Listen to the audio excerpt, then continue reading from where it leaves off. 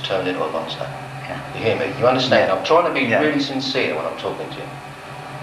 And I want to talk to little Ron again. Little Ron doesn't want to talk.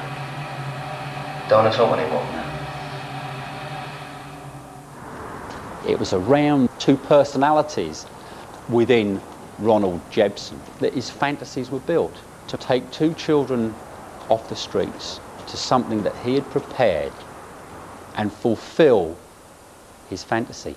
Sexual gratification, the deaths, the killing, the control over two young children, and the horror that he was causing, that was important to him.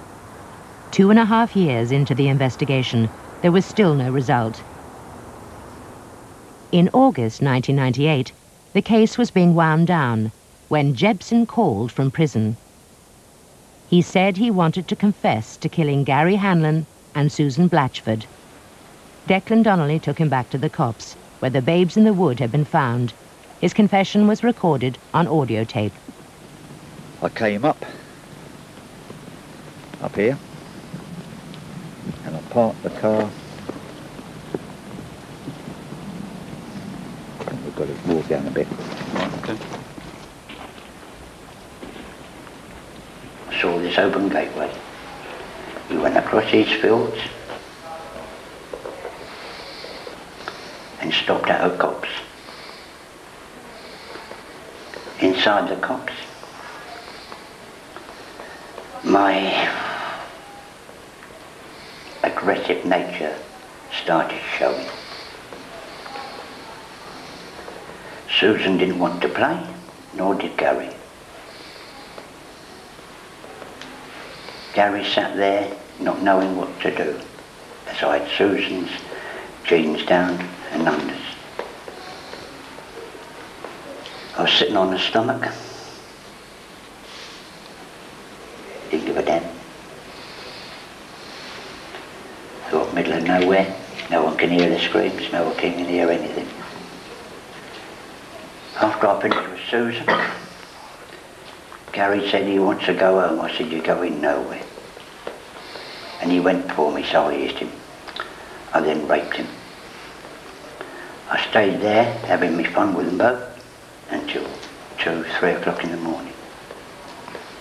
They were both dead. I put them close together, maybe a foot between them, and left. I was a bad evil Ron that night. While we were walking to the copse, Jebson was tense, was nervous, and when I finally asked him to enter the woods, he wouldn't do it. I'm not entering the woods again. You're not? Are you? Yeah. Why is that? I am. Why are you superstitious, right? Always happy. What of? Spirits. Yeah. You're afraid there might be ghosts there? Is that what you're saying? Yeah. Whose ghosts? Going in there. Gary and Susan's. No way am I going in there. I wouldn't even go on the field where I buried Rosemary. Okay. His greatest fear was the ghosts of those two children. And that is where we concluded the interview. For the families, there was yet more to endure. Susan Blatchford's body was exhumed for forensic tests. Photographic evidence then confirmed the crush injuries to her stomach that Jebson described inflicting. It was a telling detail only the murderer could have known. You've got to go through it to really understand how really wicked he was to two children. And all he's got is back in his own cell.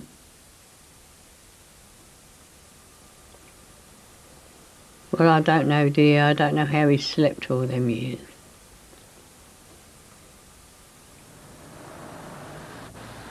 In May 2000, 30 years after the event, Ronald Jebson pleaded guilty to the double murder at the Old Bailey.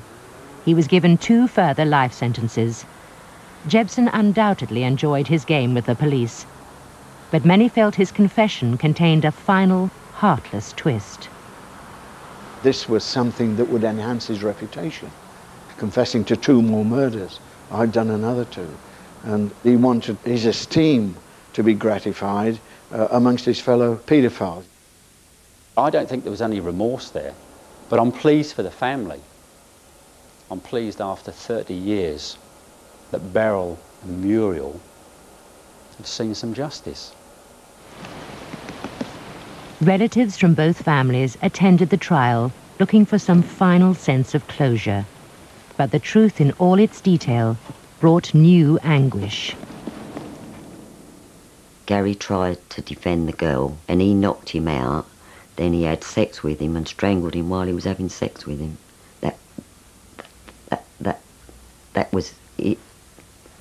His sort of thing, you know, what he done. That's what he did to children. For me, it's been worse since I actually knew. I knew he'd been murdered, but I couldn't cope with knowing he'd been touched by somebody. Ronald Jebson will spend the rest of his days behind bars. On average, 8 children a year die at the hands of predators such as Jebson.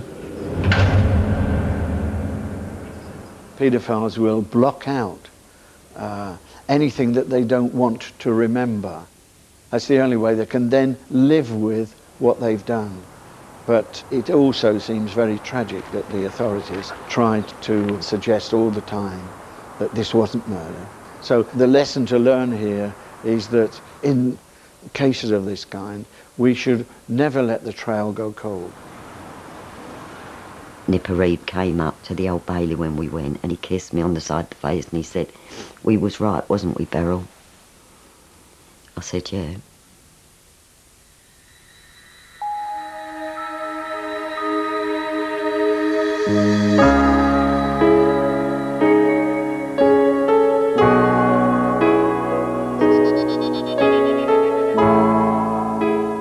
If you've been disturbed by or relate to the issues in this programme and would like to talk to someone, call our confidential helpline on 0800 328 5678. Lines are open till 2 a.m.